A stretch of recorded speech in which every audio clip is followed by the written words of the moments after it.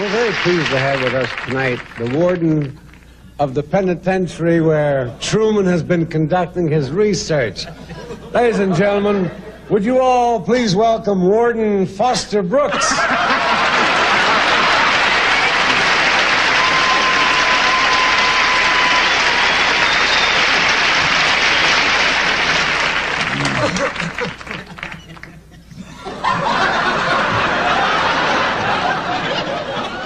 Thank you very much, Mr. Martin.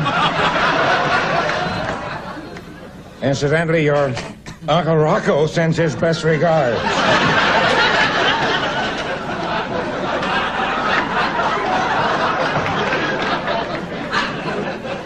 I've gotten to know Truman Capote.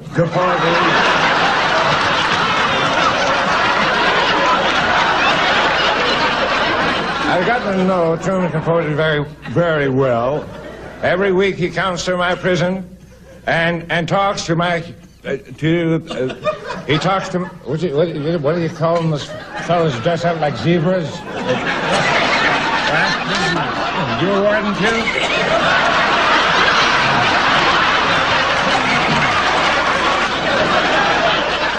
All of the prisoners have grown very fond of Truman.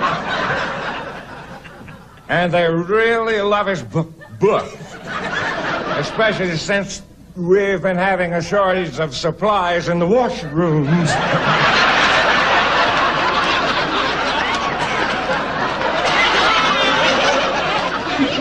Now, it doesn't matter Truman is interviewing a mugger, an arsonist, a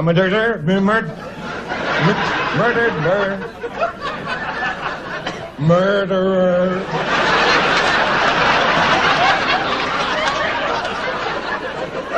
He always asks very searching and penetrating questions. Like, if you had your life to live over, would you live it as a blonde?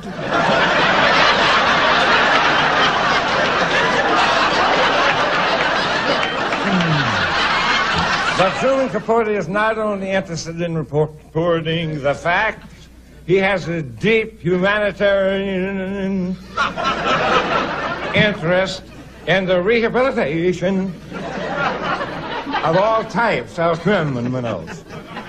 I once asked him what he thought I should do for my pimps.